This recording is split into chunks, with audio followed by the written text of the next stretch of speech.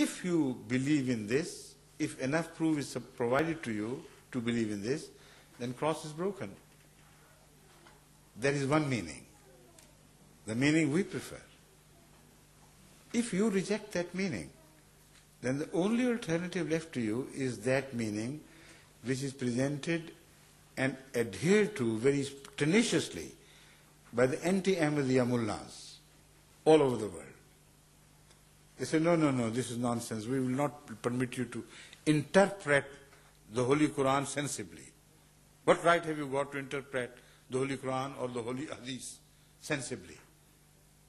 Let us follow the literal meaning exactly, verbatim, as it expresses itself. So to say, we believe that Jesus would descend from heaven, literally the same person as lived around 2000 years ago. Where is he now when we inquire? They say somewhere between this world and the other world, dangling somewhere in the fourth heaven, by himself alone. Because all prophets are dead and they have gone to the other world. Jesus is still alive, so he is preserved before that border. And according to them, that border lies somewhere in the fourth heaven. This is a little meaning. At least they are honest in that much, that they stick to the little meaning. But this is the absurdity they have to believe, and they want all the other Muslims to believe. But then follows the greater absurdities, compounded absurdities. They say Jesus would come, say, after 2000 years. So far he has not come according to them. Then what would he find? He would find a Dajjal, a huge giant, the dimensions of which are so incredible that even such a man is not mentioned in fairy tales or tales of the jinns. No giant will you find mentioned as big and as huge as the Dajjal. So he said there would actually be a giant born, and he would travel the whole earth and conquer every nation and every people. Now what would be the mode of his travel? How would he travel so fast? Would he run very fast? They say, no, no. The hadith also tells us that a donkey would be born to carry this huge giant. And the donkey would be as huge, matchingly, as the giant himself would be. The distance between two earlobes would be 105 feet. And as far as his hugeness is concerned, he will carry the giant on his back to travel around the world. But at the same time, there will be side openings in his belly, and he would stop at stages, and it would be announced that the time for the giant to depart has come. So many minutes left, come and get in. And people would rush in and enter the belly of the giant from the side openings, from both sides. Strange sort of giant, with a strange sort of donkey to help him. And then the hadith tells us that this donkey would not eat fodder. It would be a fire-driven donkey, fire-powered donkey. It would eat only fire to get its energy to move, to function as a life thing does. So as against the fodder-driven donkeys, a new donkey would be created for the sake of Dajjal, which would be fire-powered. This is very clear.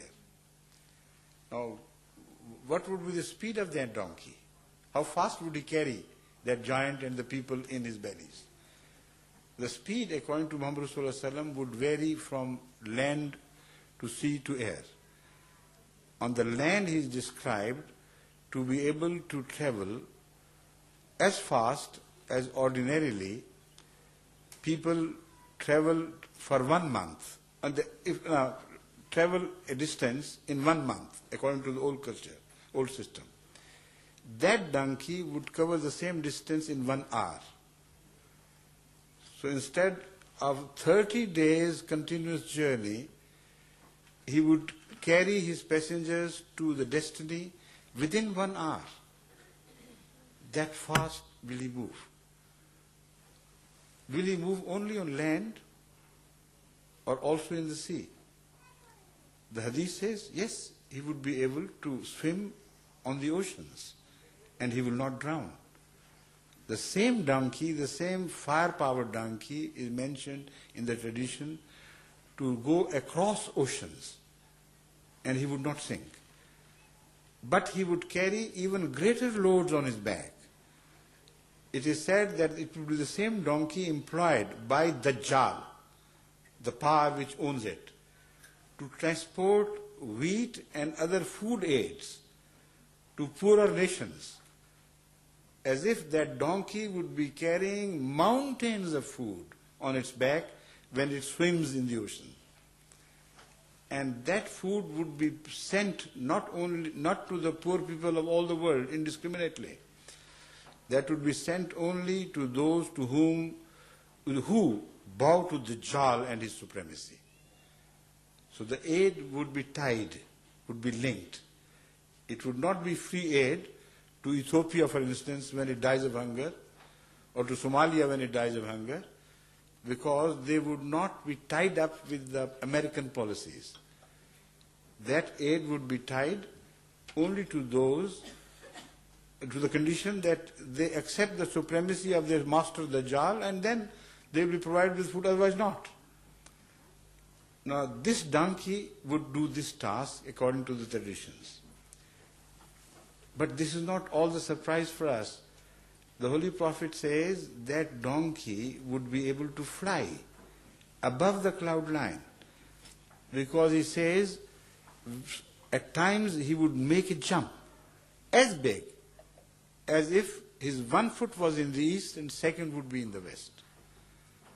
So any aeroplanes which takes off from India, from Africa, from Pakistan or any other eastern countries and lands either in Europe or in America continues to declare the truth of the Holy Prophet, that this is what he envisioned, this is what he saw beforehand. And I am here as an evidence that he was a true prophet of Allah. His prophecies were right.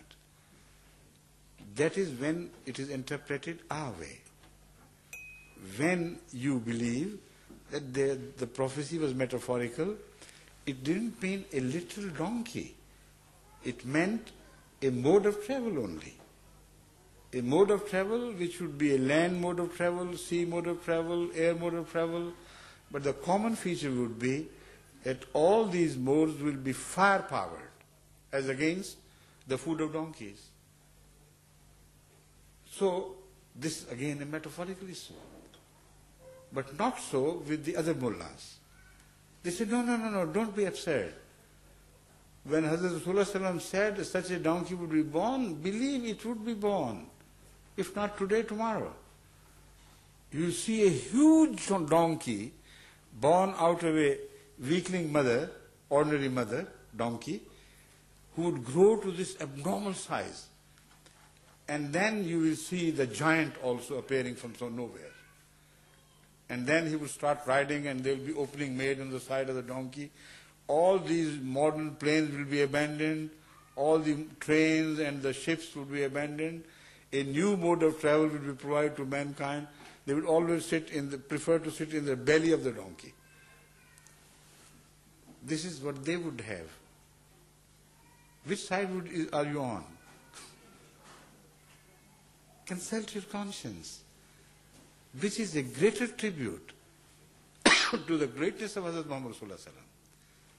This meaningful interpretation, or that nonsensical interpretation, which puts to shame even the worst fairy tales, if taken literally. Thank you. شكرا. السلام عليكم.